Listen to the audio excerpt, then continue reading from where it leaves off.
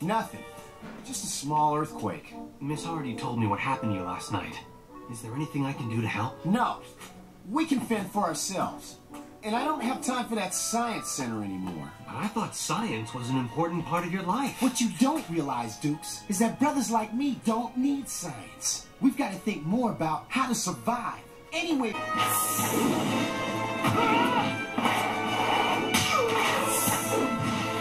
I always did want to hang with the homeboys. Good morning.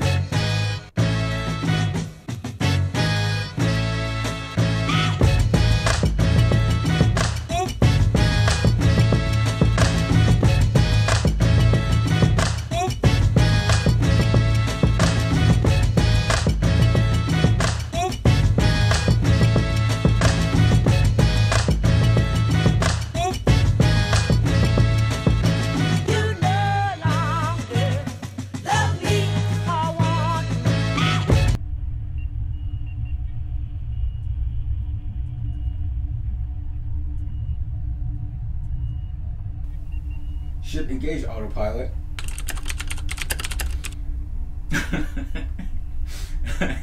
I know, that clip is just so wild.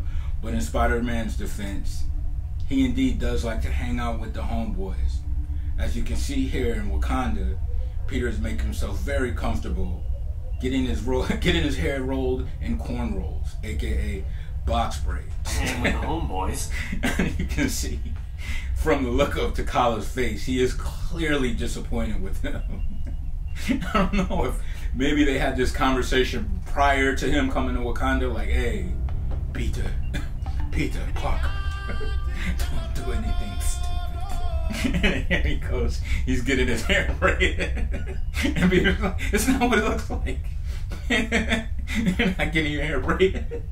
I don't think Peter's a bad dude. You know what I'm saying? I just think he just, you know what I'm saying? He thought it looked cool. But guess what, Peter? You'll never be as wavy as Norman Osborn. Never. Get that through your skull. Hey, welcome back to the Saturday Morning Show. I'm your host, Chris Brand, and today we're going to talk about not one figure, but two. We're going to talk about the Marvel Legends Retro Peter Parker and the Marvel Legends Retro Spider-Man. And spoiler alert, Peter Parker is Spider-Man if you didn't know that. Now you do.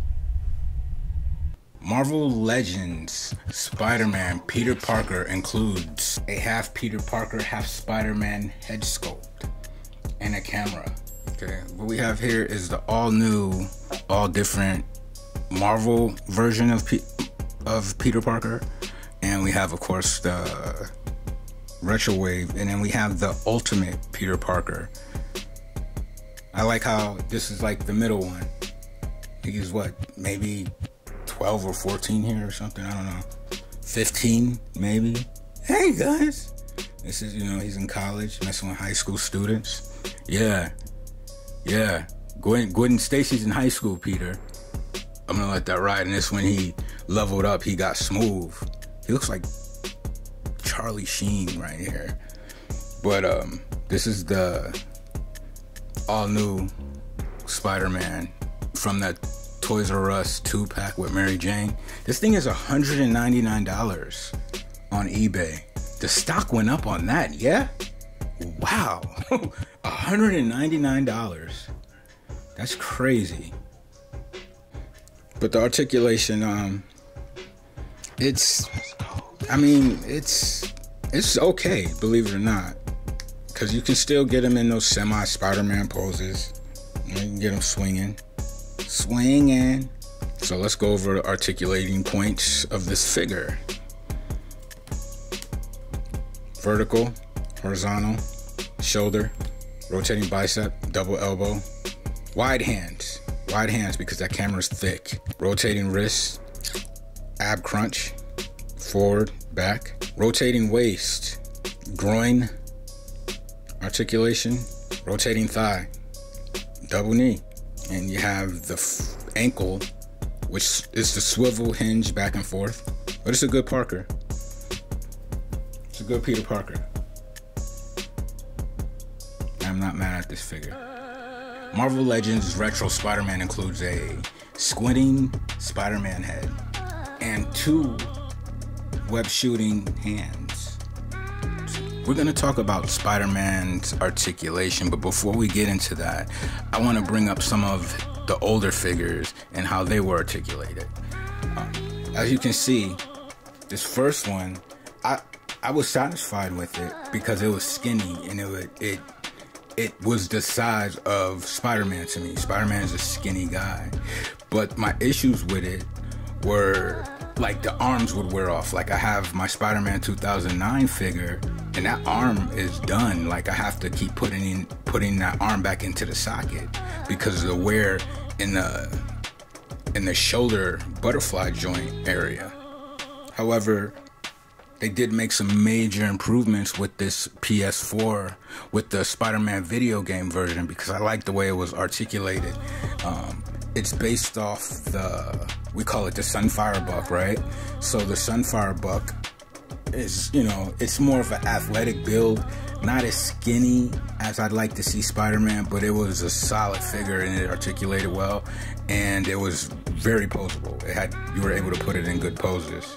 But then earlier this year, the Superior Dr. Octopus, the Superior Octopus figure, I thought that was amazing. I feel like they should articulate the Deadpools like this.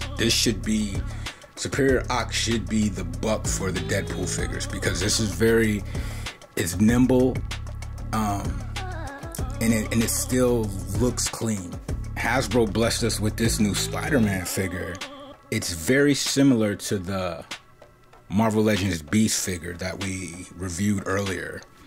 If you take a look at this, let's start from that head to toe. I'm not even gonna say standard. Look how high that neck goes. Look how high that goes.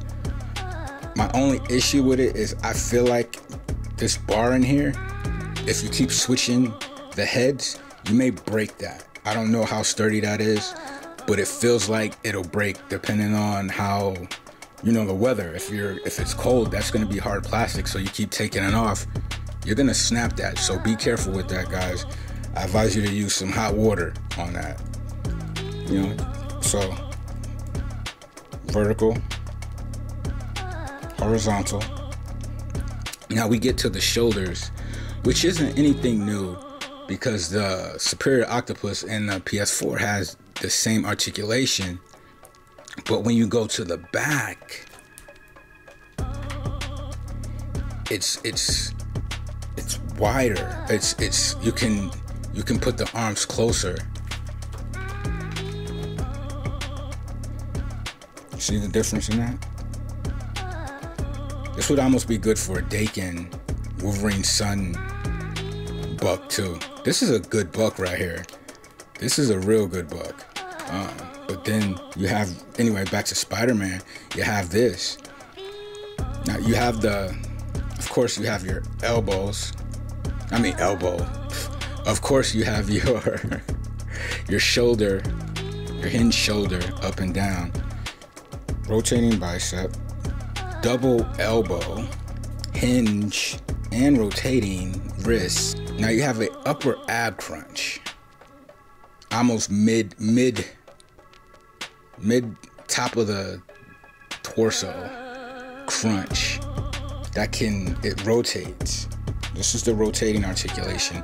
And then you have the ab crunch back and forth. So they've really outdone themselves with this, because you can get Spider-Man in these amazing poses. Look at that. Like, he has that nice, like, Spider-Man crouches, because he's a spider. And then from there, you have the drop. Like, if you look in here, usually the ball kind of stays there, the ball hinge, but these drop. Similar to the G.I. Joe figures. See how that drops? Look at that. That's beautiful. That's beautiful, man. Of course, the rotating thigh, double knee, calf rotation in here.